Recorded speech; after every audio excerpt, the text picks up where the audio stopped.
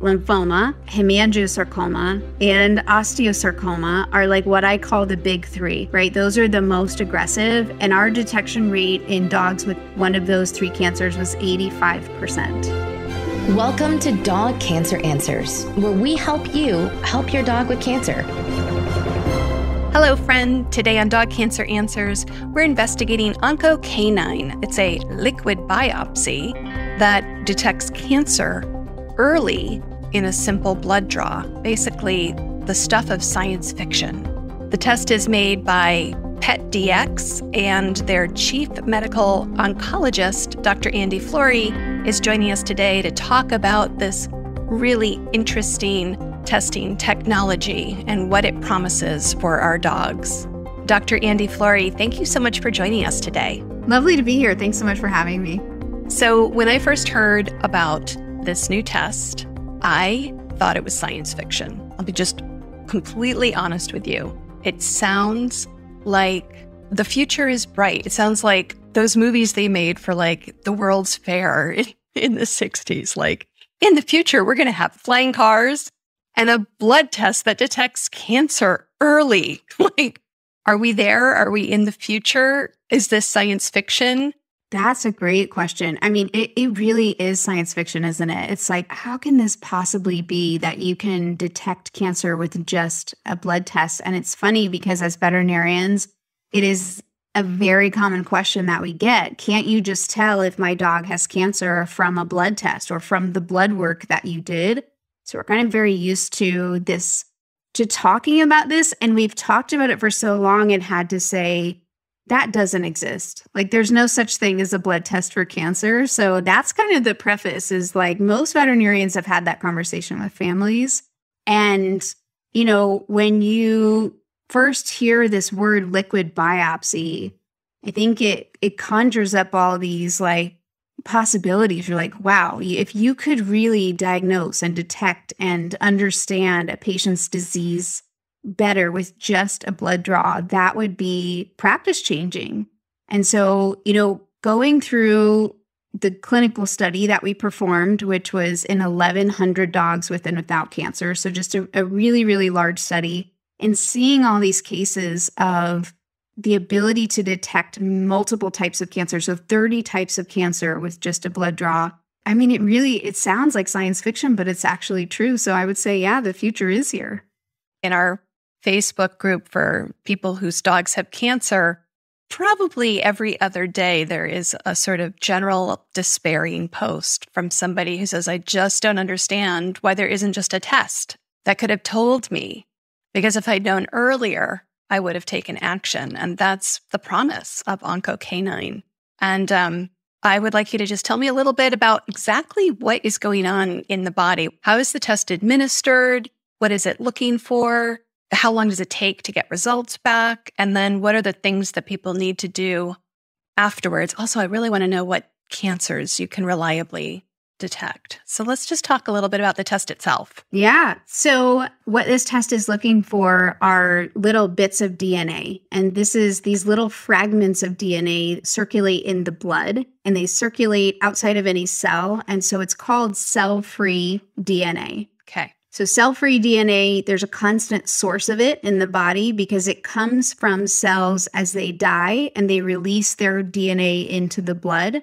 And so there's just a constant source of this because there's constant cell death happening in the body from normal cells. That's apoptosis. And that's apoptosis, exactly. But also from cancer cells. And so the subset of cell-free DNA that comes from tumor cells, we call circulating tumor DNA or ctDNA. Okay. And that's what this test is looking for. So the technology that makes this possible is a technology called next-generation sequencing, which the way I like to explain this is if you think about a dog's DNA, the entire set of instructions in all of their DNA, that's called the genome. And the genome is present in every single cell in the body, apart from some red blood cells. That DNA, if you kind of lay that end to end, that's the genome. And if we think about the way that next generation sequencing works, you're basically taking these little fragments of DNA and you're figuring out, almost like the little pieces of paper that come out of a paper shredder, where did this fragment come from? How does it fit into this puzzle? And then you look at the whole puzzle and you say, do I see in here a cancer signal? And a cancer signal is essentially spelling errors in the DNA that shouldn't be there. And these spelling errors can be really, really small. It can just be a single letter that's misspelled. But if it happens in an exact right place that we know is associated with cancer, then that can lead to cancer.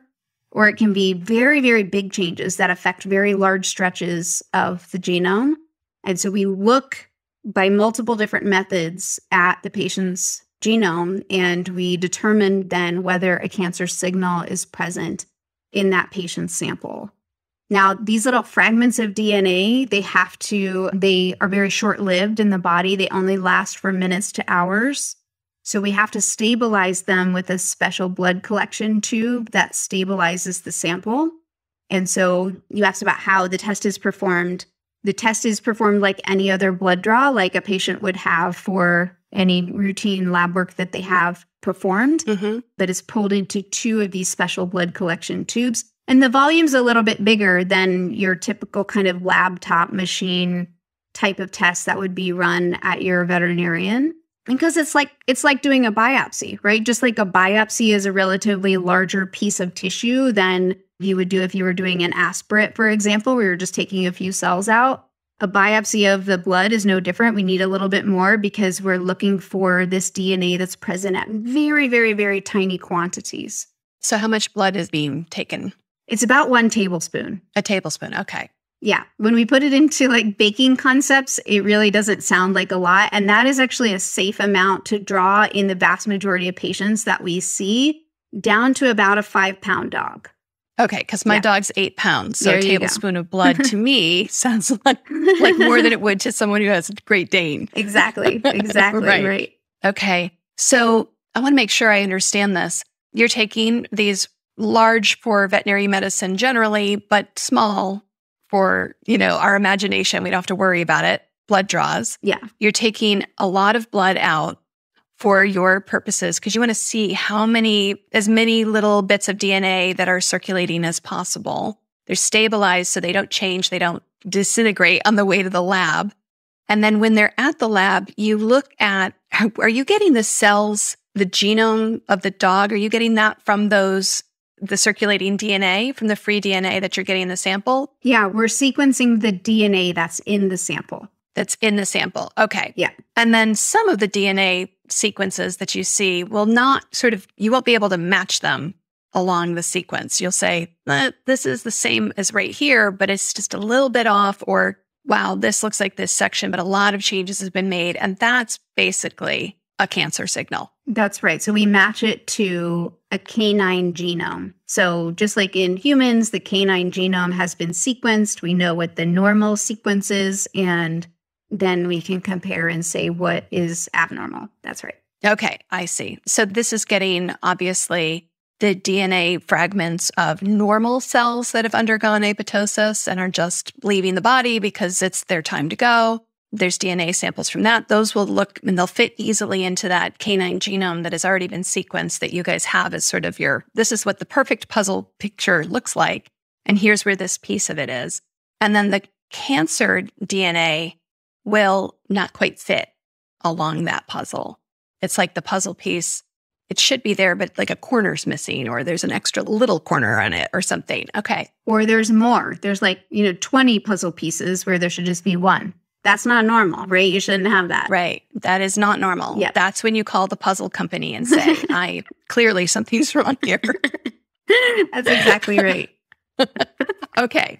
Well, that is fascinating. And so you said that there's a stabilizing agent. Does this have to be refrigerated on its way to the lab, or do we have to worry about that when the sample goes off? No, actually. What's so fascinating about these tubes is that they stabilize the sample for 7 days at room temperature. So no refrigeration, no freezing. You don't have to spin the sample in busy veterinary clinics. You don't have to kind of hunt down like a styrofoam box and an ice pack and all of the things. You just pop it back in the box and then send it.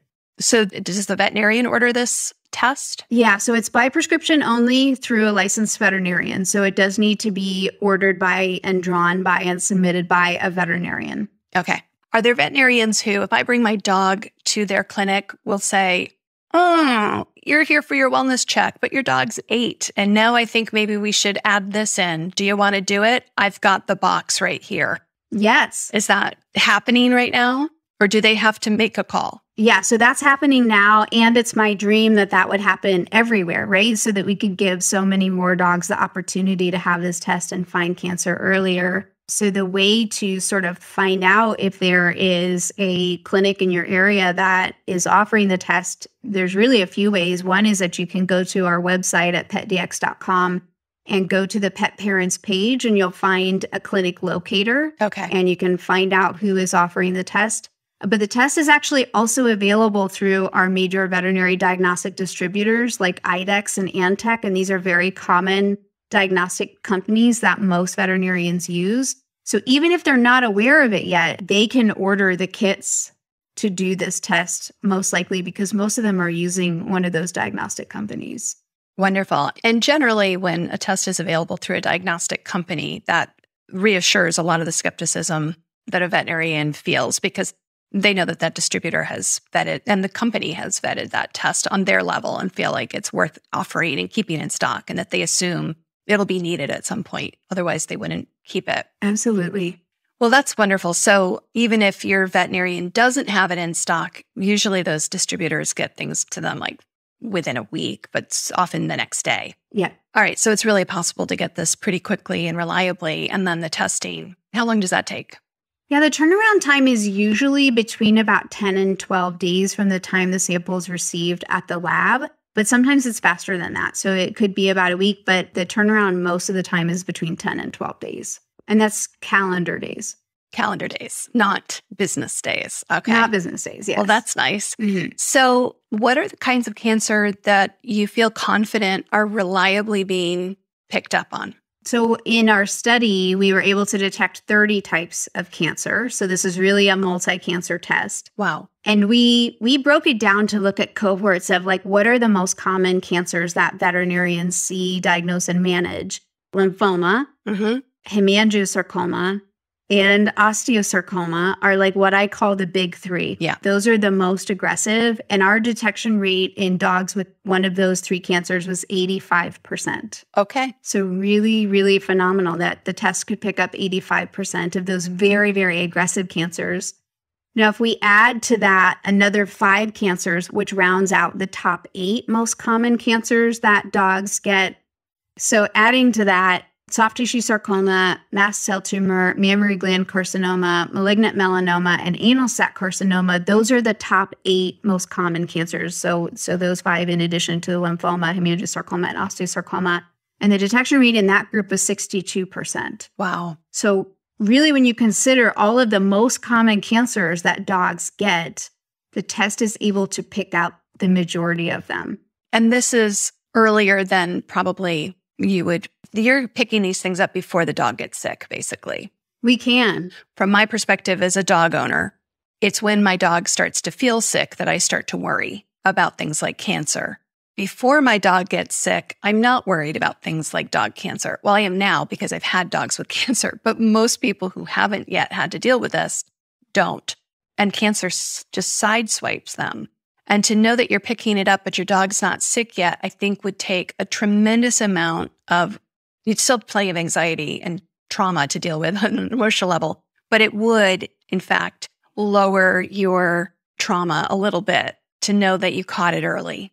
Absolutely, because I think there's more benefits to finding it early than just what some of the things that we've talked about so far, like that the patient, the dog is feeling better. So they have a better, like they're starting from a better place. They're stronger. They can tolerate. But there's other benefits. Yeah. Like from a family's point of view, you have more options to consider if your dog is diagnosed when they're feeling healthy versus when they're feeling sick. So the most common example that I like to give here is anyone that's been through hemangiosarcoma diagnosis with their dog, unfortunately knows that most of those dogs are diagnosed because their tumor is bleeding. Right. And they end up in the emergency room or they end up at their vet very, very sick because they've lost a lot of blood. And by that point, the cancer's pretty advanced. Right. And so, being able to detect it before it even causes any bleeding means that the family has more options to choose from. Like they're not sort of forced into this sometimes middle of the night urgent decision that's happening at the ER clinic of, here's what has to happen. Like, you have to do this right now, basically, and there's really no other options right now in the middle of the night. We have to consider a blood transfusion or immediate surgery or both. And so it kind of puts you in that position of being able to have more choices, really, and have the time, really, to choose what is best for your dog and for your family. Right. So if I get, let's say that in this hypothetical where I have a dog, I've gone in for a wellness check, the vet says, I have a Maltese. I'll say, your little girl's, she's 10. This is when we start to think that maybe it's, she's getting older and her risk of cancer has gone up. 1 out of 2 dogs over the age of 10, typically, that's about roughly half over the age of 10 will get cancer. And so there's this test. We could do it. We might find something, we might not. If we find something, we can do follow-up tests, right? This is not an actual diagnosis. This is a test that could lead to a diagnosis. Am I correct about this? You are, and that's a really good point to bring up. So this is a screening test. It's not a diagnostic. And what that really means is that we as veterinarians won't make important decisions like treatment or euthanasia just on the basis of a test like this alone. It's a piece of the puzzle, but it's not the whole picture, right? You really have to then pursue further testing to understand exactly what is going on and to get a definitive answer and diagnosis on what's happening. Right. Okay. Do you have general guidelines on when you would recommend this be used for dogs who are otherwise healthy? Yeah. So we recommend it as an annual screening test for all dogs over the age of 7. Okay. And because there are some breeds that tend to, if they get cancer, or even if they're at high risk of cancer, they can get it earlier in life. Mm-hmm. Some dogs should start as young as the age of 4. Are Rottweilers in that category? Rottweilers are a breed that is at high risk of developing cancer sort of in their lifetime. Yeah. If you have a question about any particular breed, we put together a study where we looked at about 3,400 dogs with cancer and determined by breed what's the average age that they developed cancer. And we use that to make a recommendation for when should a particular individual start cancer screening. And so we have a tool on our website called the Cancer Safe tool, which stands for Screening Age for Early Detection.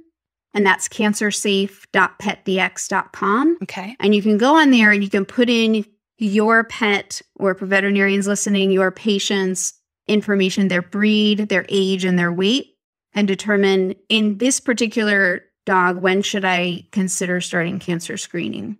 Wonderful. That's a good place for us to stop and take a quick break. And then we'll come back with Dr. Flory and we'll talk a little bit about the competition out there. Every meal you give your dog is an opportunity to support vibrant health and even fight cancer. The Dog Cancer Diet is a set of guidelines that Dr. Dressler created for his book, The Dog Cancer Survival Guide. And every ingredient is either supporting the body with dense nutrition or helping your dog's cells to fight cancer. And in some cases, both. You can help your dog at every meal. Even if you can't do a home-cooked diet, using just elements from the diet is a great way to help your dog every day. Is diet the only way to treat dog cancer? Of course not. Dr. Damian Dressler and Dr. Susan Ettinger, also known as Dr. Sue Cancer Vet, talk a lot about treatments in their best-selling book. Diet is just one of 5 important steps to take when you're planning your dog's cancer treatment. Check out the diet tips and the rest of the steps in what readers call the Bible of Dog Cancer, the Dog Cancer Survival Guide. You can find it wherever you find fine books or at dogcancerbook.com. And we're back with Dr. Flory, and we're talking about OncoK9, a liquid biopsy test. Is there anybody else who's doing something like this, or how does it compare to other people who are doing these early cancer detection tests? So there really aren't any competitors in the veterinary space. This is really the only multi-cancer early detection, or MCED test. It's the only next generation sequencing-based liquid biopsy that's available for dogs that can detect a wide variety of cancers. There are other blood-based cancer tests, but they're very different in terms of technology and what they look for and the clinical use of those. So that's pretty different from what this test is looking for. Okay. So you're really looking at the genome. That's right. And you're really looking at the DNA. That's right. Okay. And that's why we're saying liquid biopsy. Yeah. That's a great marketing term. Yeah. I wish we made it up, but we did not. That came from the human side. It's a great, isn't it? It just what it conjures up. Yeah. Absolutely. Absolutely. Is this test covered by pet insurance companies? The insurance companies that we've talked to so far, most of them do not seem to be covering it for the screening use. So in a dog where cancer is not suspected. Okay. But another use for this test that veterinarians are using it for is as an aid in diagnosis. And what that really means is, okay, you have a patient that has clinical signs or something in their clinical presentation that makes you suspect cancer in this individual. But it's kind of challenging to diagnose. Either you kind of can't get to that part of the body easily, or it's going to require some sort of advanced testing that you don't have in your clinic, something like that. So this is a test that can determine, is cancer signal present in this patient? Mm-hmm. And so for that use, where the veterinarian suspects cancer, it seems that some insurance companies are actually covering that part of it. I see. That's helpful. I was just last December, our little dog has been fighting cancer for 4 years. Oh my gosh. She's amazing. She's 14 and a half. And we brought her in, I thought for back pain, but we also saw that there was a widespread masses in her abdomen that in order for us to understand to biopsy, we'd have to open her up. And at this age, that's not happening. That's just not what we're doing. So this would have been a really nice thing for us to be able to ask for at the vet clinic to say, hey, can we just do this one test? And then maybe we'll know what we're dealing with. In our case, that would have just given us a piece of information that we wouldn't have necessarily acted upon. Yeah, sometimes it just helps you understand and sometimes as a family make decisions because, a lot of times if you have these clinically challenging cases where it's like, it could be this, it could be this, it could be this, and I don't really have a good way to answer the question. Sometimes it really would help to kind of narrow it down in terms of what you choose for treatment or, which pathway you go down. Like, do you go to a specialist or do you not, or that sort of thing. So right. I think you're right. There's sometimes just these really challenging situations where it can be very helpful to know, to kind of guide the path. She had a diffuse pattern in her liver scan on ultrasound. And basically they were like, well, it's either a liver infection or it's metastasis. And we don't know which. And the only way we found out, we ruled it out by a couple weeks, giving her some liver support and then retesting, and her liver values had gone down even more. So probably metastasis. But this would have actually probably got us closer to knowing that maybe sooner. Yeah. Sometimes it's just that piece of the puzzle, like I said, that kind of makes it kind of come into clearer focus, what's happening. Right. And that may or may not be, for me, at this point with this dog, it's not really something that I probably would have chosen to do just because it would only been for my own curiosity. It wouldn't have changed the way I treat it. But I know a lot of people who would have said, I absolutely want to know what that is. And I want to know what's going on so that I can organize my thinking around it. Or maybe they're not so, a lot of people don't think about cancer as much as I do. Yeah, unfortunately, you're intimately connected. In every way possible. Okay, so how much does this cost?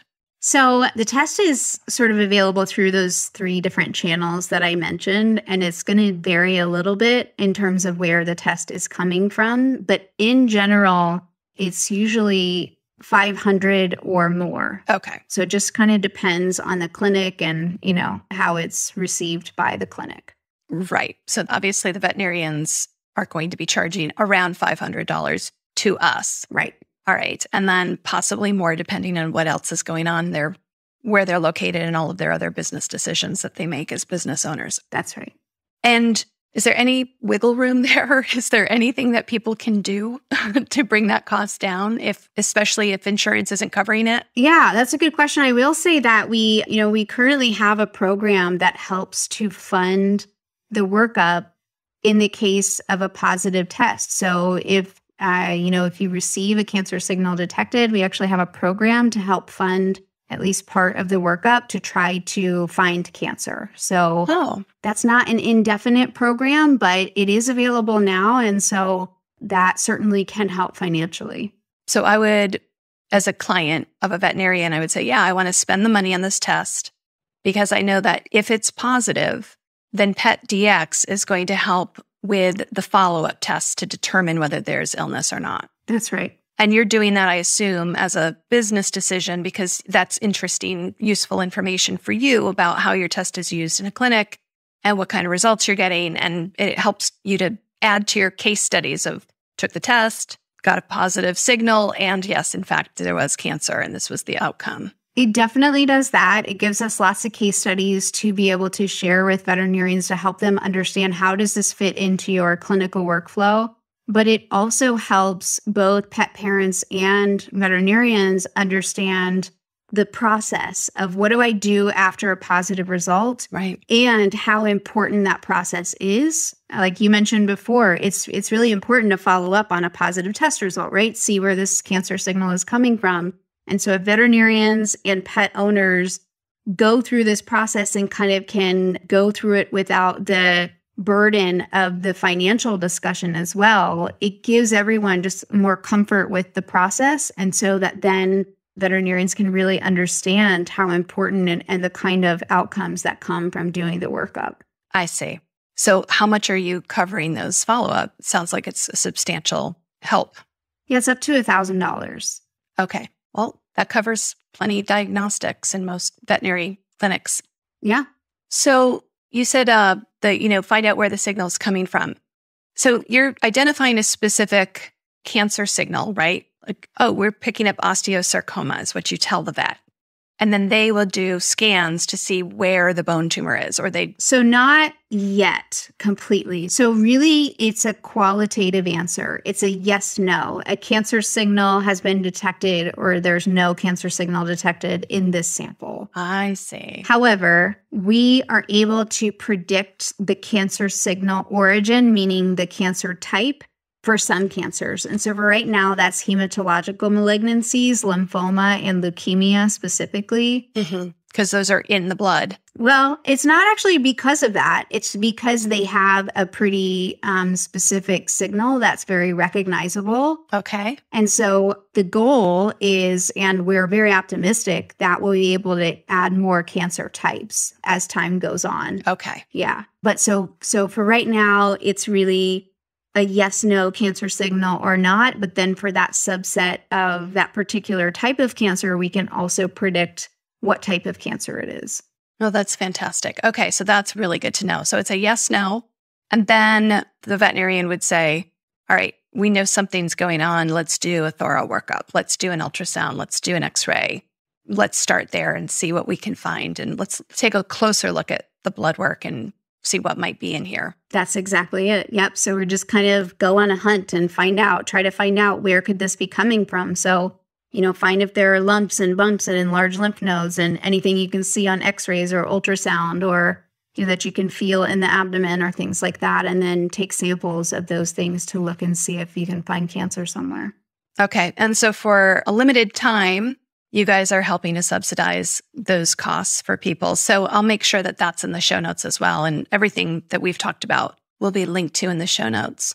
Okay. Tell me about something that really surprised you. Like what's a case that you looked at and you said, okay, this is surprising. I am shocked.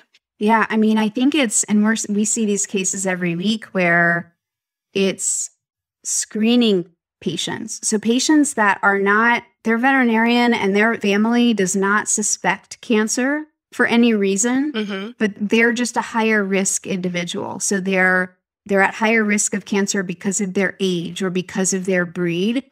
And so they're running OncoK9 as a screening test to try to identify cancer early. And then the ultimate diagnosis of cancer in patients that don't have any clinical signs, so no signs and symptoms yet, is really amazing. We had this case a couple of weeks ago of a patient that had the test as a screening test and ultimately, kind of fast forward through all the clinical details, was diagnosed with a type of lymphoma of the liver. Whoa. Which universally, when I see those, are really only diagnosed because of clinical signs. So signs and symptoms that they stop eating, they're very sick, their liver values on their blood work are really high. Often their liver function is abnormal. So they're in liver failure. That's how we usually diagnose these cases.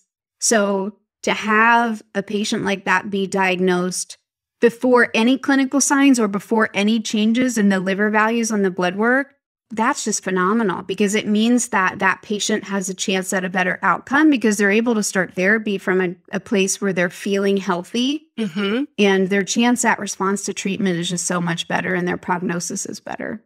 Well, sure. If we catch things early, then the treatments always have a better chance of success just from that one factor. That is a critical, especially with something like lymphoma, that's incredibly aggressive disease. And so catching it early and starting treatment early would be really, really important. So how did they decide to run this particular family? Did they just ask for it? Did the veterinarian suggest it because of the risk factors of the dog? Or do you know anything about what prompted them to actually run the test? I do, actually. In that particular case, that family had just been through a cancer diagnosis and treatment with their other pet. Yep. And that is such a common question that I get as an oncologist is, what can I do to catch this earlier in my remaining dog, remaining pet, remaining cat, remaining everything? Like my other family members I'm worried about. So what can I do for them to try to be proactive about if they're going to develop it, to try to be proactive in finding it? And so it's, families that are already aware of canine cancer, they're absolutely the ones that are asking for this test and are really wanting to do this for their dogs. So I've seen this a lot since 2007 when I first started working with people with dogs with cancer, that oftentimes it's the person who loves their dog and wants to help their dog that sort of leads the veterinarian to the new tool or the new test or the new theory. And then the veterinarian investigates it and says, okay, well, if you're open to trying it, let's try it. So this is one of the patient-led sort of driving forces in even being able to treat cancer to the extent that we are today, because people have been asking for things that veterinarians might have some hesitancy over because they're new. I love that idea. Yeah. Are you finding that with OncoK9? Do you have skepticism in vets, or are they embracing it? That's such a good question, but I love that idea of pet parents being the one that finds new technologies, new treatments, new everything, and kind of presents it to their vet, because we are definitely finding that with ambassadors like that discover our test and read about the science and read about the technology and present it to their vet, and then kind of get their vet interested, and then their vet contacts us or reaches out to us and we provide more information. So absolutely, we find that as a way to spread the word. And that's really the job. You said it best. I mean, vets are skeptical. We're a skeptical bunch. We're very data-driven people.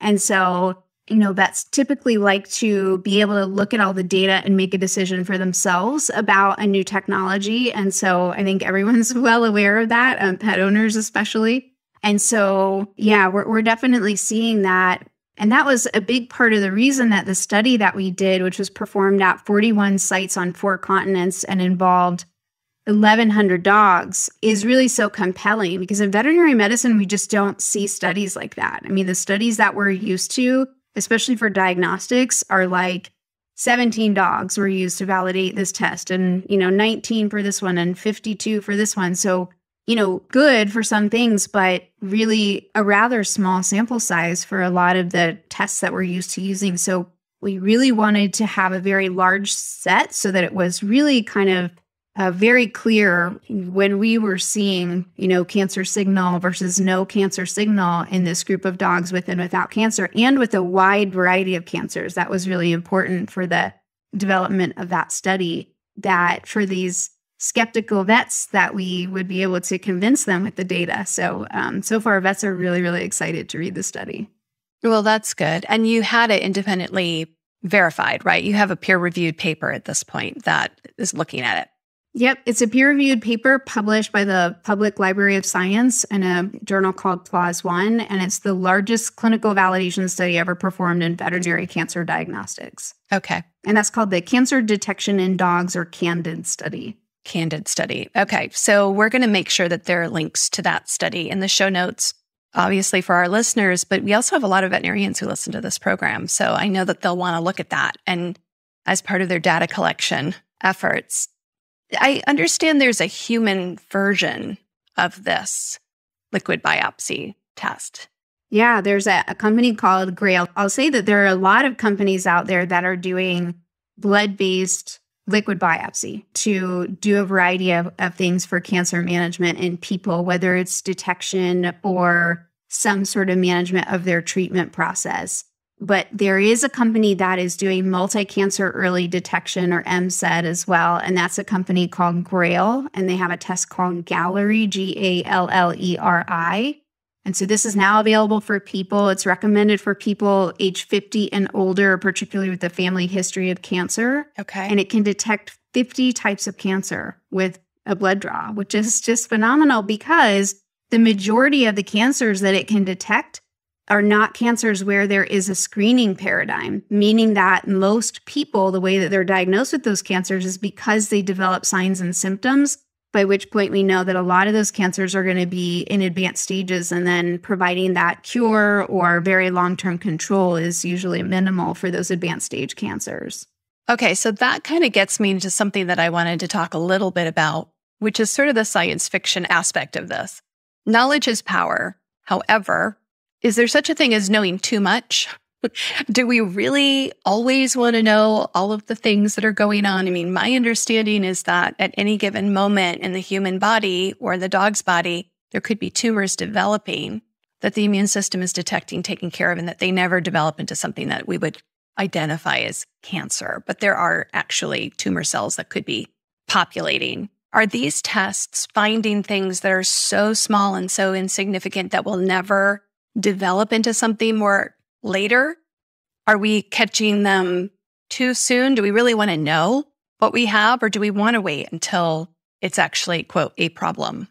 That's a great question. And I think I have to be honest, when we were first putting together the study, I had the same thought. And I thought, what if all of these dogs are just walking around with tumor DNA in their blood and they have a cancer signal? Like, what if half of all dogs at a certain age are like just, have really, really minuscule amounts of DNA. And we didn't really know what we were going to find.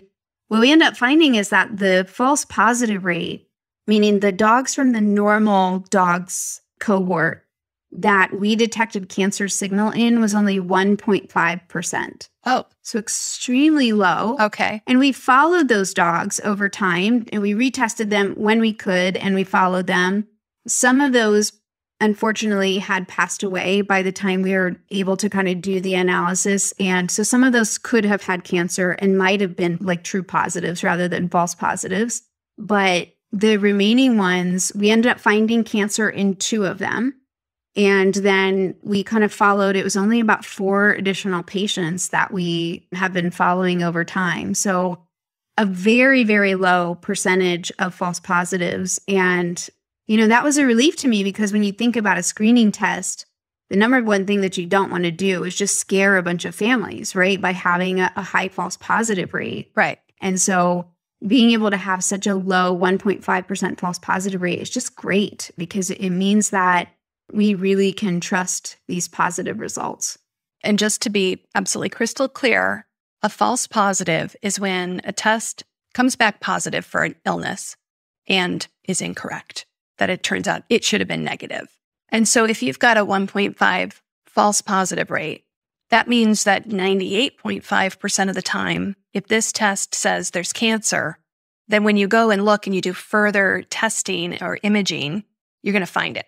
Kind of, but not really, because then when we get into statistics and statistical definitions, the number that you're talking about there is called the positive predictive value, or PPV. Right. So that is the really important metric when you're thinking about a specific patient. And so if I've gotten a positive result in this patient, how likely is it that I'm going to find cancer? Mm-hmm. And so the PPV rate is very, very high with this test. And our estimated PPV is between about in the high 70s to the high 90s. Okay. So most of the time, if you get a positive result, it is because that patient unfortunately does have cancer. And if we do a workup, we will ultimately find it. Okay. So the PPV is the 70 to 90% rate, which is still, if I knew that the PPV on a test was 70 to 90%, I'd be like, yeah, let's do a scan. Yeah. I mean, for myself as a human with my own physician, I would want to follow up and say, oh, that's a pretty high rate. Let's look for more information. And that's exactly it, is just the importance of following up. So if a positive result is received, then that's where it's really important to find out where is this signal coming from in the body and look for it. Yep. Okay. That's a good place to take a break. And when we come back, I want to hear a story that you were telling me during our last break about how you started PetDX. We'll be right back with Dr. Andi Flory. Whether you need a shoulder to cry on, or a pile of sand to pound, or someone to read all of your confused thoughts, our dog cancer support group on Facebook is the place to be. Most members join because their own dogs have cancer and they're reading the Dog Cancer Survival Guide. They read, they write, they cry, they laugh, and they support each other in the group. They share their successes and hold each other when they're down. And even if their dogs are gone, many members stay to offer hard-won wisdom and non-dogmatic advice and empathy to new members.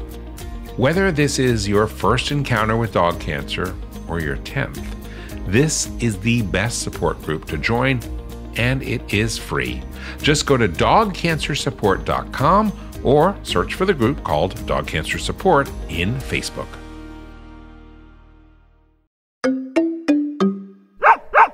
And we're back with Dr. Andi Flory. So, Dr. Flory, you were going to tell me about how you started PetDX. Why don't you go ahead? Yeah. So I'm a veterinary medical oncologist, and I had a little patient. Her name was Poppy. She was a little 8-pound mixed breed dog. She was so adorable. She had these big, fluffy ears, almost like a papillon kind of ears, just adorable. And her family was obviously smitten with her, as everyone was when they saw her. So Poppy, unfortunately, like a lot of patients that I see, her cancer was found because of clinical signs. And by the time they kind of figured out what was going on with her, her cancer was just everywhere. It was just widespread.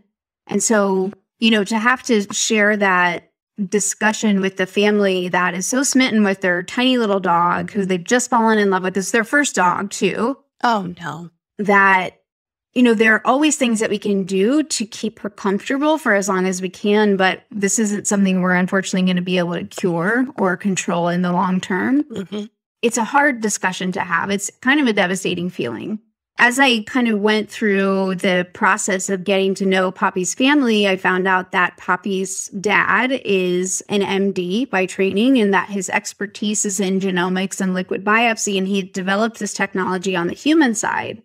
And for him, it just really immediately clicked. He was like, I didn't have the opportunity, but we could have detected cancer earlier in my dog. And I want to do this for other people. Like, I have this expertise and I know teams that can do this because I've done this on the human side.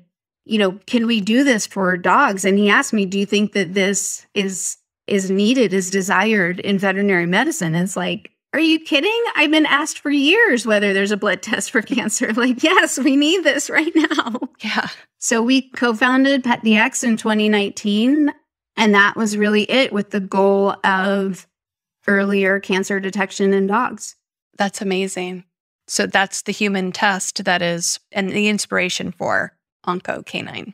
Right. The technology on the human side with the next generation sequencing and cell-free DNA-based testing. On the human side, it was initially developed for pregnancy, for non-invasive prenatal testing, which, again, we were talking earlier about sounding like science fiction. When I was pregnant with my first child and I was offered that test, I was like, this sounds like science fiction. You can take my blood and determine if there are chromosomal abnormalities in my baby. I mean, that sounds like science fiction, but that's where this technology originated, was for use in pregnant women, which has been used in millions and millions of women at this point. Amazing. I think that genetic testing it is science fiction. And it is, I really believe, the future of medicine, that we are going to have a very personalized approach to diagnostics and also treatment. Yep. And we're lucky that there are people who are focusing on this and really taking it and creating these tools. Yeah, it's really exciting. Is there anything else that you feel like our listeners really need to know about OncoK9 or PetDX in general?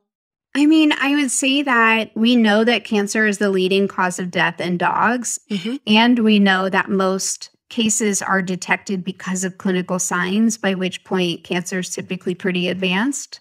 And if we can shift that paradigm and shift when that cancer diagnosis happens to earlier, there are just so many benefits for veterinarians, pet parents, for the dogs. And so the thinking, it's a mind shift thinking, right? Of thinking about cancer while your dog is still healthy. It's a shift in mindset for pet parents as well as veterinarians, right? And so that's what I would say is so exciting to think about what this could mean for cancer outcomes for our patients if we can just shift when that diagnosis happens to earlier.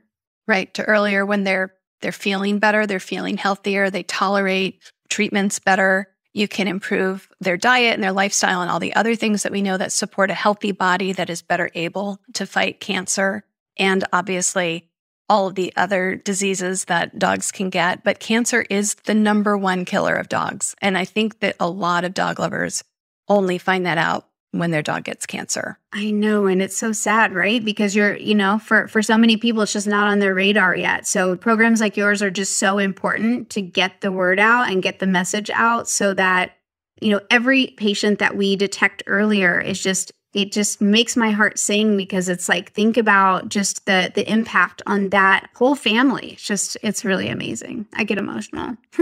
Yeah, no. My heart dog is in her elder years, and we're basically in hospice stage.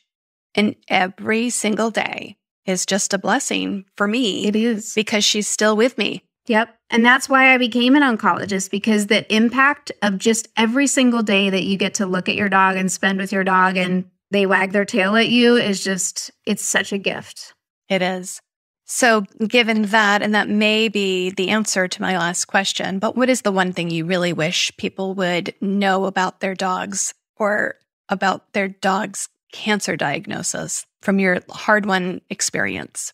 I would say that, I think that everyone that goes through a cancer diagnosis always has questions about what could I have done differently? And I think that that's a very, very common question that I get. And so if you're listening to this podcast, you're probably going to have dogs in the future, right? Mm-hmm. So even if you're already going through cancer diagnosis right now with a pet, you have probably other dogs, or you will in the future. And so this just means that you have an opportunity of something that we now can do, which is it's so exciting to think about how this could change things. I appreciate it. Well, Dr. Andi Flory, thank you so much for joining us here on Dog Cancer Answers. Covered a lot of ground, and I'm really excited about having you on as a guest. I hope you'll come back in the future. Thank you. I would love to. This was fantastic. Thank you for having me. And thank you, listener, for joining us today on this kind of futuristic sci-fi edition of Dog Cancer Answers. I don't know about you, but a simple blood draw to detect cancer early when my dog is still feeling healthy and acting healthy, and by all clinical signs is healthy, is exciting. I like the idea of early detection so that we have more options and more time to deal with the number one killer of dogs. And remember, it is not a diagnosis. It is simply a screening test. It says yes or no. So if it's a yes, is it worth following up and seeing if there really is cancer? Absolutely. That it can reliably predict the presence of cancer in the 8 most common cancers is pretty powerful. So it's definitely worth asking your veterinarian about and seeing if it might be appropriate for your dog, your healthy dog.